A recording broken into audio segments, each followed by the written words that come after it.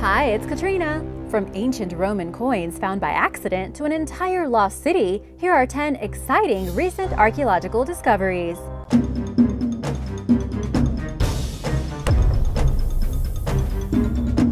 Number 10. Roman coin hoard.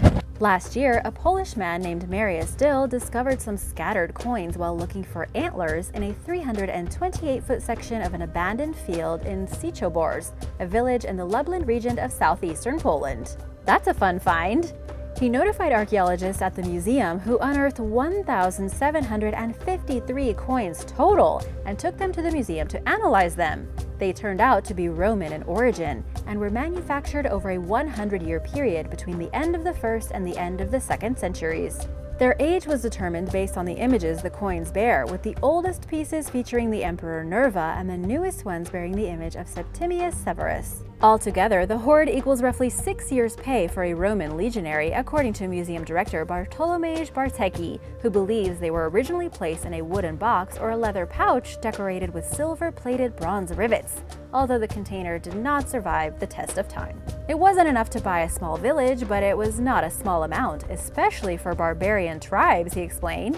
During the 2nd century, the Vandals inhabited what is now Lublin, but they were soon driven out by the Goths, who began traveling from Scandinavia to southeastern Europe during the early 3rd century. Perhaps the Vandals hoped that they would return to their lands in the near future, so they decided to bury the coins. But they were wrong. The museum plans to put the coins on public display. Number 9. Paintings on Mummy's Coffin. Conservators at the Perth Museum and Art Gallery in Scotland recently made an unexpected discovery while examining the mummified remains of an ancient Egyptian woman named Atapuerca. Probably not how she would have pronounced it, but I'm sure she'll forgive me. The 3,000-year-old mummy had laid undisturbed inside her coffin. When she was removed from her resting place, researchers were careful to leave her inside her coffin.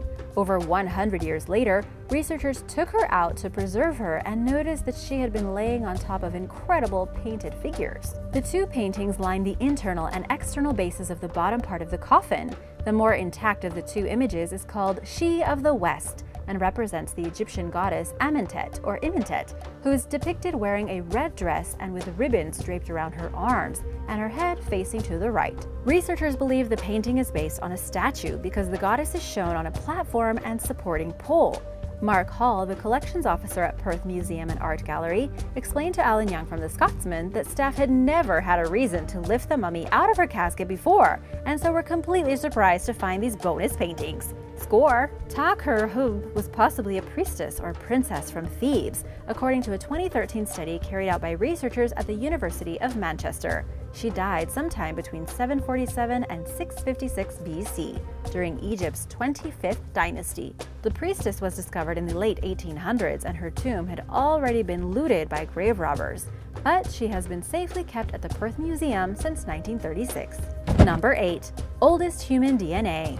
The fossilized tooth of a mysterious human ancestor has finally been identified over 25 years after its discovery. In 1994, archaeologists unearthed the fossilized remains of members of this archaic group while digging in northern Spain's Atapuerca mountains. The largest bone fragments, which appeared to have been cannibalized, belong to 6 individuals and date back some 800,000 years. They share some characteristics with modern humans and several of our ancestors, but were distinct enough to warrant their own classification. Researchers labeled the unknown group Homo ancestor and theorized that they may represent the common ancestor of Neanderthals, Denisovans, and modern humans. They learned differently when they analyzed H. ancestor's tooth enamel proteins, a process that enabled them to study the genetic material. Although these proteins contain less information than DNA, meaning they vary less between species, studying them, a method called paleoproteomics, is a groundbreaking way to learn more about humans and animals whose remains are so old their DNA has irretrievably broken down. The team believes that H. ancestor was likely a sister species of the ancestor we share with Neanderthals and Denisovans. These results are far from conclusive, but they may bring us one step closer to sorting out our very confusing human family tree. Number 7. 5,000-year-old sword. Archaeologist Vittoria dell'Armelina was still a PhD student when she discovered a 5,000-year-old misidentified sword during a 2017 leisure trip to the St. Lazarus Monastery in the Venetian Lagoon. The monastery has been home to the Mekhitartist congregation of Armenian Catholic monks since 1717. A 43-centimeter metal sword caught Victoria's eye near the end of her guided tour. It was labeled as a medieval object, but based on her specialized knowledge of Bronze Age weaponry, she knew it was likely much older. For the next 2 years, further research was carried out on the sword, including chemical composition analyses, which revealed that the weapon is made of an alloy of arsenic and copper, or arsenical bronze. This material was common between the 4th and 3rd millenniums BC, long time ago, and resembles other weapons from an archaeological site in eastern Anatolia called the Royal Palace of Arslantepe, in both chemical makeup and shape. An Armenian art collector sent the sword with a collection of other gifts to a monk in 1886. A note that came with the sword claimed that it was discovered at Kavak, a settlement along the Black Sea in what is now eastern Turkey, but it got mixed into a collection of medieval artifacts following Alishan's death. It's one of the oldest known swords ever discovered, and perhaps the oldest known example of its type. Number 6. Lead-spiked beer. While excavating a series of Georgian and Victorian-era cellars in Leeds, England, archaeologists unearthed a stash of 600 bottles of beer. Located under the building stairs at the former Scarborough Castle Inn, it looked like ginger beer. Most of the bottles bore labels saying J.E. Richardson of Leeds, while the others came from a variety of 1880s breweries. The team tested the liquid in some of the bottles, instead of just popping them open and having a few, which was definitely a good thing since they contained a mix of alcohol and toxic lead. At about 3% alcohol by volume, the drinks were the same strength as a mild English session ale, Elliot Routh reported for VinePair. The liquid also contained 0.13 milligrams per liter of lead, far above the Environmental Protection Agency's recommended safe maximum of 0.015 milligrams per liter. This unusually high lead concentration could have irreversibly damaged drinkers' internal organs and likely would have made them feel weak and sick, according to Smithsonian Magazine. Researchers are unsure how the toxic metal made its way into the beer, but they suspect it came from lead pipes feeding into the breweries that were used to make it. Discoveries like this remind us that while some archaeological discoveries turn our understanding of the past completely on its head, others offer us an equally fascinating glimpse into the day-to-day lives of past generations. And finding alcohol for an archaeologist is always fun. Number 5. Medieval shrine. While making repairs on a railway embankment following a landslide near the town of Guildford in southern England, a team of workers discovered a cave containing a medieval shrine or hermitage of some sort. The shallow sandstone cave contains artwork that experts believe dates back to the 14th century.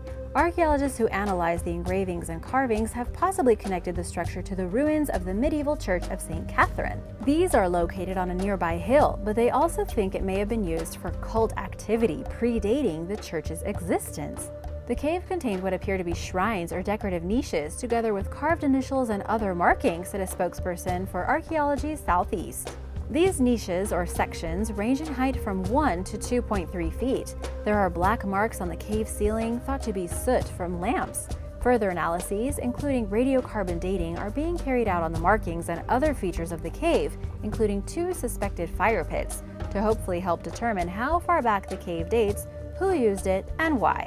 Archaeologists note that the cave may have been larger before the railway was constructed into the hill during the 1840s. Number 4. Lost Maya capital. An odd encounter in 2014 has led to the recent discovery of a long-lost Maya capital in Chiapas in southeastern Mexico. That year, a roadside food vendor flagged down archaeology student Whitaker Schroeder and explained that his friend, a cattle rancher, had found an ancient tablet on his property. They knew that the archaeologists had been doing research in the town. Whitaker and another graduate student went to the rancher's house and verified the tablet's authenticity. Suspecting there may be more things to find, an international team from Canada, Mexico, and the US came together in 2018 and began excavations at the property. The site, named La Caja Celtal, proved to be the capital of an ancient Maya kingdom called Sac-Tzi. It was settled in 750 BC and occupied for 1,000 years after.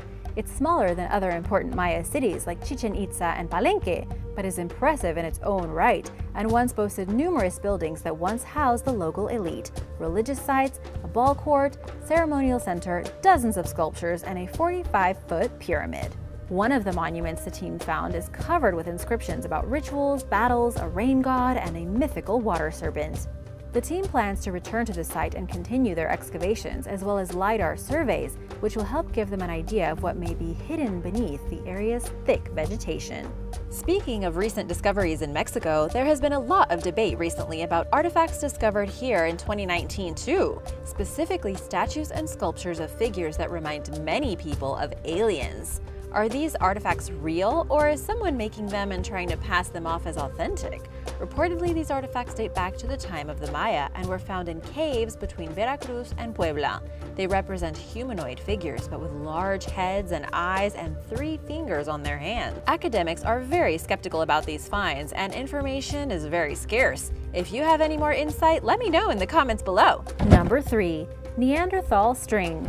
Us humans have long thought of our Neanderthal cousins as not very bright, more primitive versions of ourselves. One of the many characteristics we've cited as a distinction between us and them is early humans' ability to make and use tools, something we didn't think until recently that Neanderthals were capable of. But we were wrong, and as we discover more and more evidence of Neanderthals being more advanced than we thought, it's becoming clearer that they deserve much more credit than we've given them. In fact, researchers are starting to believe that our extinct relatives weren't much different from us. Archaeologists recently discovered the world's oldest known Hoard fragments at Abri-du-Maras, an excavation site in southeastern France, where Neanderthals lived between 90,000 and 42,000 years ago. This string dates back roughly 50,000 years, making it much older than the world's previous oldest known Hoard fragments, which are 19,000 years old from Israel. The artifact, a micro-residue of fibers, was found among remnants of many other Neanderthal tools. The idea that Neanderthals were cognitively inferior to modern humans is becoming increasingly untenable, the researchers wrote in their study, which appeared in the journal Scientific Reports. The string was likely made from the fibers of the inner layer of some type of conifer bark. To you, it might just be string, but thousands of years ago, string was huge. Think of all the things that you can make and sew, tools for hunting, fishing, making bags to carry things, fabric to wear, all kinds of stuff. Besides indicating that Neanderthals used tools, the Hoard fragment points to them having a mathematical understanding of numbers and a similar cognitive complexity to humans. Number 2. Early domesticated crops. Until recently, experts knew of 4 places in the world where the world's first domesticated crops emerged: China, the Middle East, Mesoamerica, and the Andes. Now, an international team of researchers has added a 5th domestication area in southwestern Amazonia to that list.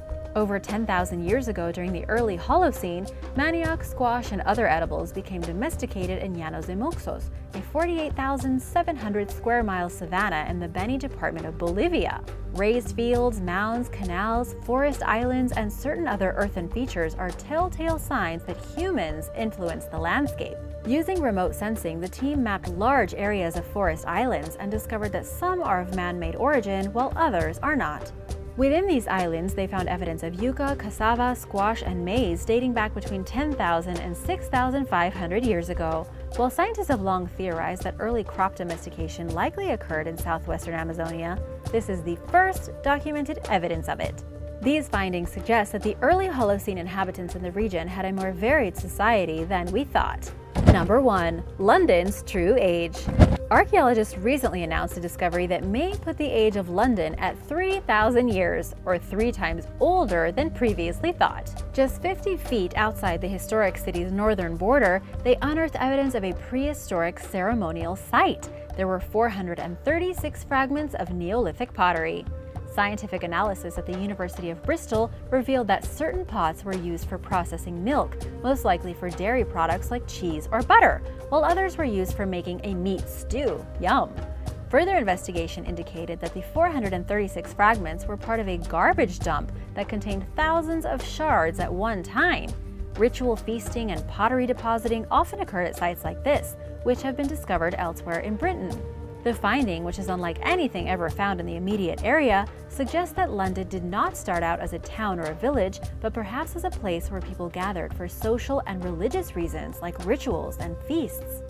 Before now, London's beginning was marked by its establishment as a town during the 1st century, a time of Roman conquest. Based on the new discovery, however, that date could possibly be pushed back a few thousand years. It's unclear what, if any, human activity occurred in the centuries between then and the 1st century, but researchers are uncovering more and more signs that there was. Thanks for watching! Which discovery was your favorite? Mine was the string. Were you surprised by any of these? Let me know in the comments below. Be sure to subscribe if you haven't already, and I'll see you next time. Bye!